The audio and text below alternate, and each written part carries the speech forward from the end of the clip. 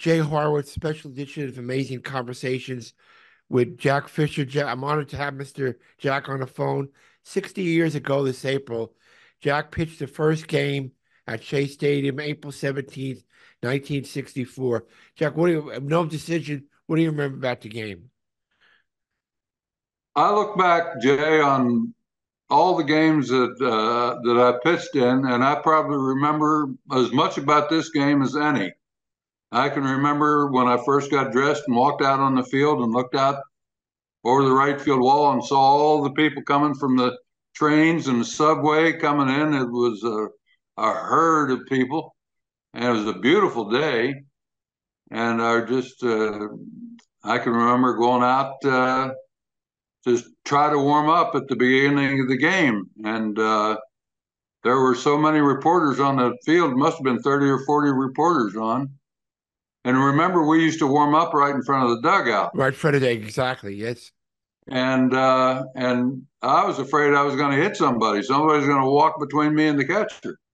So I went over to Casey and I said, Casey, do you mind if I go out and warm up out in the bullpen? He said, I don't see why not. Go ahead. And that was So the that first kind of time, right, started the Jack? trend. Now everybody does it. Yeah, you were a trendsetter. So, it so you go 6 and 2/3 innings. Pirates get a run in the ninth inning to win, 4-3. Pretty good lineup today. Clemente, Stargell, Bill Mazeroski for the Pirates. Yeah, everybody talks about I gave up the first home run there at Stargell. Nobody mentions that the first strikeout was Roberto Clemente. I like That's that. pretty good first strikeout. Yeah. And Yeah, Ed Bauda, I think Ed Bauda lost the game. of 50,000 people in the stands. And the World's Fair had just opened too, right, Jack? So it must have Correct, been a correct. pretty Yes, exciting time around Shea Stadium then. it was. It was. Did you guys get a chance to go to the World's Fair much with the plane? How did that work out? They made a special occasion for us to go over anybody that wanted to come, and I brought my family along, and we went over, and it was great because they ushered us right up at the front of all the lines, and we got through. And yeah, we saw quite a bit of the World's Fair just that one day. Just in one day. I mean, did you go back a lot or not really? Not really, and I don't think I ever went back. Oh, Jack, tell me about Casey Stengel. You hear all the stuff about him, this buffoon, this guy, but the more and more people I speak to, that was kind of a charade to protect his players. That he was a It pretty was. intelligent guy. He was when he got you 1-on-1. There was no doubt that you understood what he was talking about. What Yeah, Casey was great for me. He really was. I mean, what else could you ask for to get the ball every 4 days? And he gave me the ball every 4 days. not to bring up a bad record. Let me preface it. So I spoke to Roger Craig a couple of times before he passed, and I think you tied him in 65 with 24 losses. But Roger always said to me, the manager had a lot of faith in you to keep running you out there all those times, despite the losses. Is that how you looked at it too? Well, I even though I had all those losses, I thought that I kept us in most of the games. If we could have just gotten a few more, a run or two, we would have been a lot better off in those games. I think my run average is in the threes. So It's, yeah, you're in that year you go 8 and 24. You pitched 253 2/3 innings, 252 hits, and the ERA was below 4. That's amazing. That's yeah, amazing stats. you just try to give your team a chance to win a ball game. That's the starting pitcher's job. Even through your career, Jack, I mean, you pitched for a lot of bad Met teams. In the 4 years you were there, I think the team played winning percentage was 36%. Your ERA was right around 4. And, you had to be proud of what you did with a lot of great teams, huh? Well, it just seemed when I come up with Baltimore, it just seemed like, and we had a decent team at Baltimore, but I had a little. I was one of those guys that when you pitch, you better shut out the other team or only give up one run, or you're going to get the loss. And I had a lot of 1-0, 2-1 losses Yeah. in my life. I can remember actually thinking back with the Mets, I remember going on a road trip one time, went into San Francisco, and I drew Juan Marichal, and I lost the Wow. game in the bottom of the ninth inning, 1-0. We go to Los Angeles. I draw Koufax. We go into the bottom of the ninth. I lose 1-0. And we went into Houston, and a guy by the name of Don Notabart started for him. It was just a spot starter. And I lost that game 1-0 in the bottom of the ninth inning. So Wow. I I mean, lost three your straight games 1-0. your stats don't really don't belie how well you pitched. You mentioned Koufax. It was a game in '65. If I hope my information correct, you got a save for Tug McGraw, and it was the first Mets win over Koufax. Right.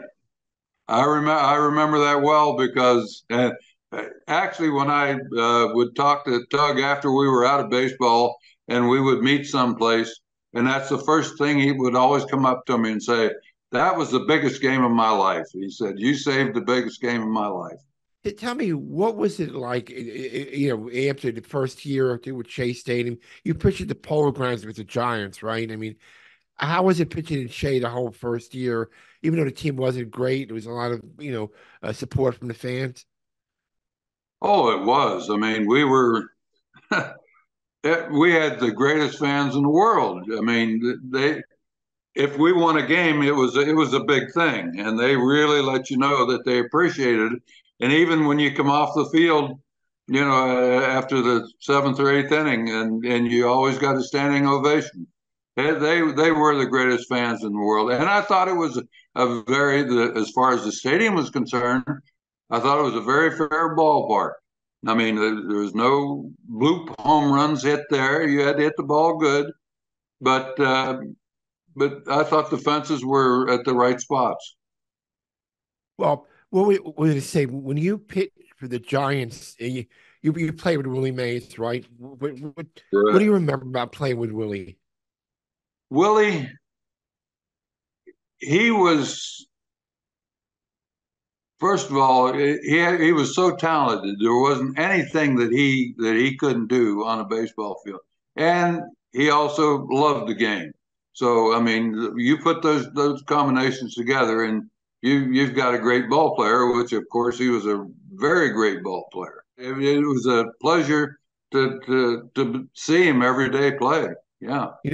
So you get traded after the '67 season to the White Sox.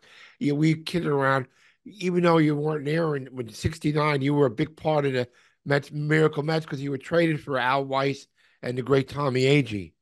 Yes, I know very well. Yeah. I understand the trade was that the Mets offered either me or Don Cardwell, and they chose me instead of Cardi. Do So, you ever look back and say, like you were, like the teams weren't great, and then 2 years after you left, they win the world championship. You ever look back and say what could have, should have, what have happened, maybe? oh God, all the time. Well, actually, when I was traded over to uh, the White Sox, they had gone to the championship the year before, and I thought, hey, I've got a real good chance here.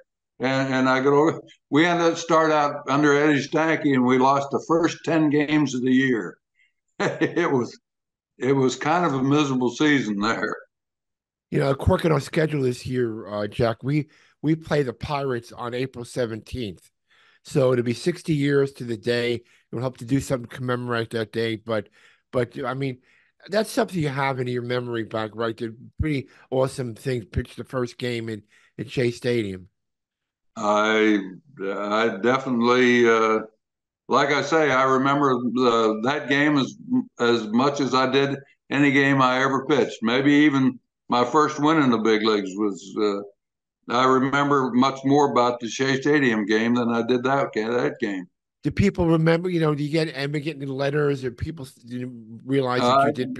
I still get fan mail. Oh yes, Okay, 60 years later, you still get 60 fan years mail. later. Yeah, I Yeah, was a spry 24-year-old then. yeah, but in addition to your baseball background, you were a great football player, Jack. One of my heroes I looked up, you beat in a high school game, the great Fran Tarkington. or who used to be a Viking, but then a Giant quarterback. We beat him 7-0 in the championship game, right?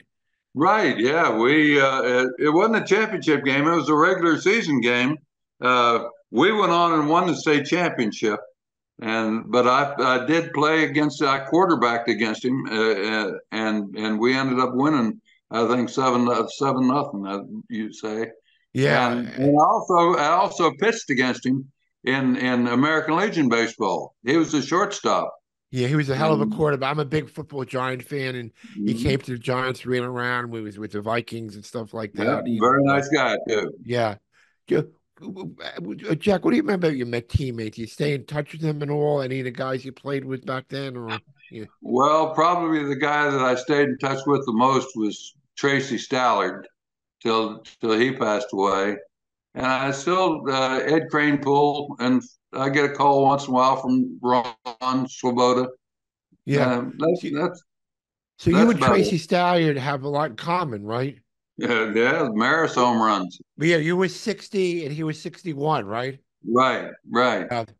Well, you know what? If you can go into the history, but why not give up a historic home run like that, right? I mean, Like the old story goes, somebody's got to do it. I just happened to be there. hey, looking back, Chuck, your time in New York was great. I mean, even though there was a lot of winning, the fans and the whole stuff was good for you. I I probably enjoyed myself there as much as I play in any place, even with losing those games. Mainly because I was given the ball to pitch. I was given the ball every 4 days, and I did most of my.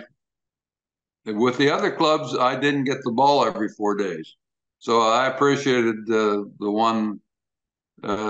stint that I had with the Mets. Did you overlap with Roger Craig at all? I forget. I mean, No, no, Roger was never on the team when I yeah, I came mean, in. he always told me, he said, I'm proud of getting all, so plus all your complete games. I think you had, you average 10, 12 complete games a year. That doesn't happen anymore, right? I think I've got what 65 or something Yeah, like that. yeah. And yeah, we're not going to be 65 complete games for a career for a long time, probably, Do you unless follow they the change. do you follow the game much, Jack, these I, days? Or I'm absolutely. I get the baseball channel, and I get all the games. I probably missed maybe two Met games all year. right, you still have the affiliation, huh? You still well, Yep, yep. They're my team. what's the man always do? Hey, another guy, I know you're in Eastern Pennsylvania right now, right? I mean, Right. Larry Holmes was from your hometown. Larry Holmes. Yeah, Do you, do yeah. you, He do was. you, you used to run into him and all before, I mean, Well, before, when I had my sports bar, he would come in there, and yeah, I knew Larry, or yeah, I he was a know hey, him. he was a hell of a champion. But He was. we're in a good spot now, Jack, with our new ownership. We there's a feeling about the past, to honor the past. We would like to do every year, pick out a couple of moments. Like this moment would be great. I mean, to have, hopefully get you down here on April 17th, 60 years to the day. You pitched here. Another guy I wanted to speak to too is, the great Ron Hunt, who was our first All-Star that year. Right. What do you remember about Ron getting hit by pitches?